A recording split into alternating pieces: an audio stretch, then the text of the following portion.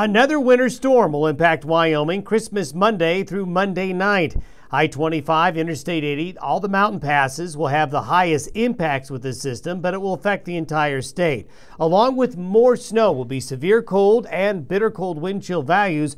Blowing snow is going to be a concern in the coming days. From recent snow events, this new snow event and gusty winds at times, which will cause blowing and drifting, especially along the higher elevations of I-80 and I-25.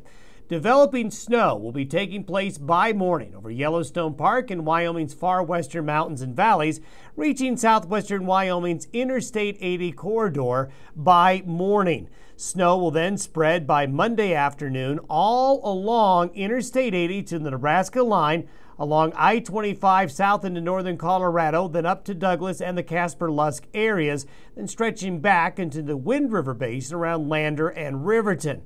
Like the last weather system, the Interstate 80 corridor and the eastern counties of the state with Nebraska, as well as through the Shirley Basin, will have the highest impacts in this area here.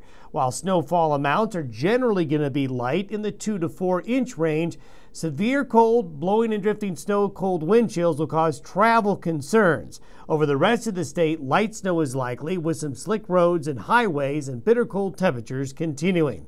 Visit WYDOT.info for current road conditions or call 511.